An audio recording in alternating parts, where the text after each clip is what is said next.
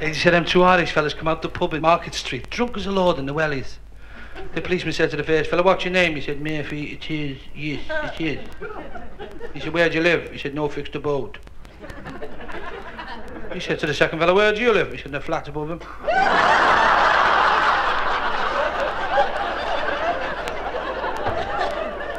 Irish fella went to Wimpy's, the foreman said, "Are you looking for a job?" He said, "I am, Dad." "Yes." "Oh, yeah?" He said, "Can you work with a wheelbarrow?" "Oh," he said, "I don't know nothing about machinery."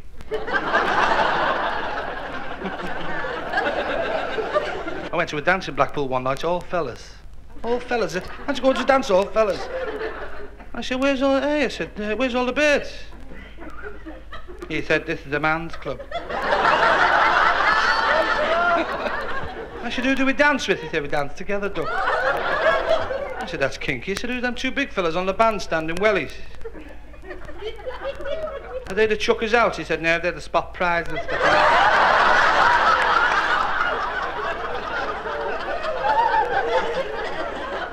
Can't tell the difference nowadays, can you? Eh?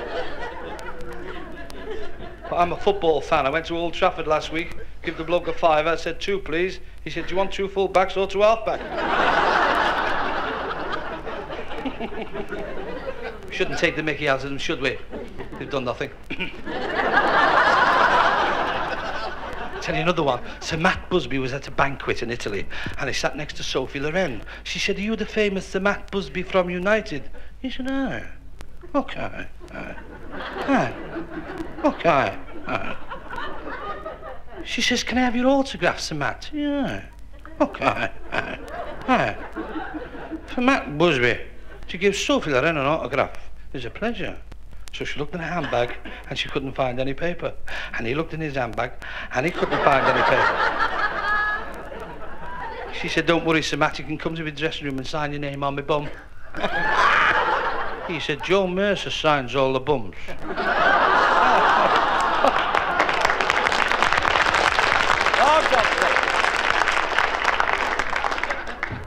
I'm always taking the mickey out of United. Actually, I'm a staunch United supporter.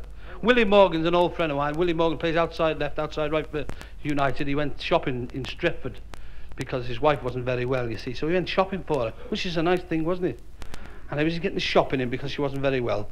He was walking into the greengrocer's shop and in come Joe Mercer and Matt Busby. Well, Matt came in first. He said, "You're all right, Willie?"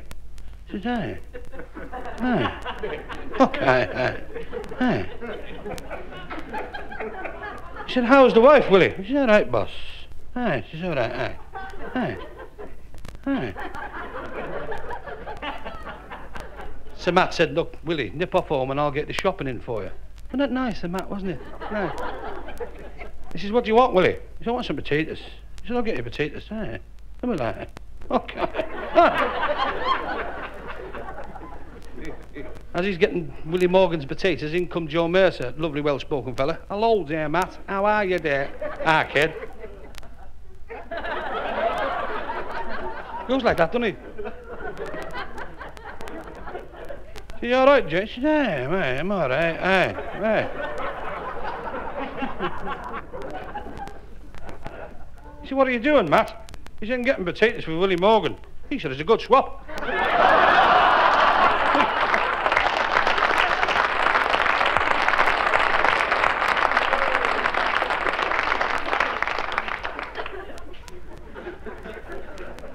I said to Sir Matt Busby last week, I said, "What time's the kick-off, Matt?" He said, "What time can you come?"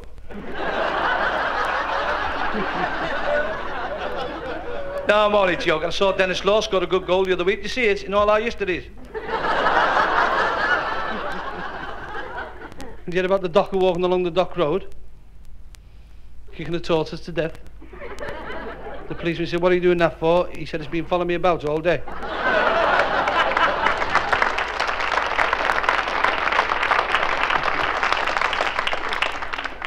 Fella stood at the bus stop eating a meat pie in his wellies.